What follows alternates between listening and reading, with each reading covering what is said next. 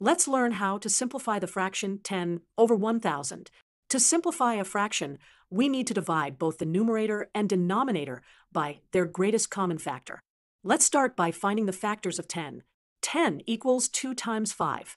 Now, let's find the factors of 1000.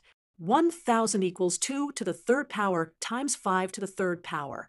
To find the greatest common factor, we look at the common factors with their lowest powers. Both numbers have 2 to the first power and 5 to the first power in common. So the greatest common factor is 2 times 5, which equals 10. Now we can simplify our fraction by dividing both the numerator and denominator by 10. 10 divided by 10 equals 1, and 1000 divided by 10 equals 100. So our simplified fraction is 1 over 100. We can also write this as a decimal. 1 over 100 equals 0.01. Let's verify our answer. 10 divided by 1000 equals 0.01, and 1 divided by 100 also equals 0.01. Therefore, we have successfully simplified our fraction.